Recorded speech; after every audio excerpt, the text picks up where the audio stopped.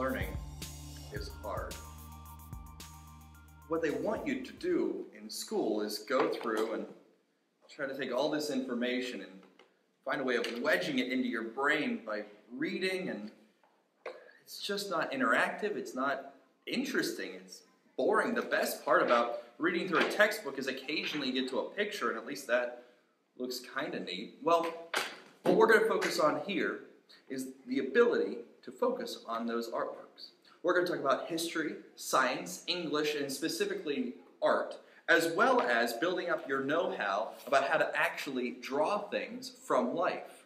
We're going to talk about things that you should have learned way back in high school in Art 1, 2, 3, even a digital design class, where you're going to go through and you're going to learn about website design, learn about graphic design using free software like GIMP and Inkscape.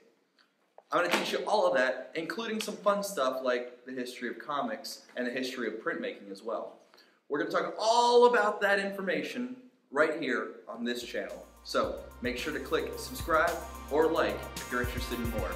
Thanks.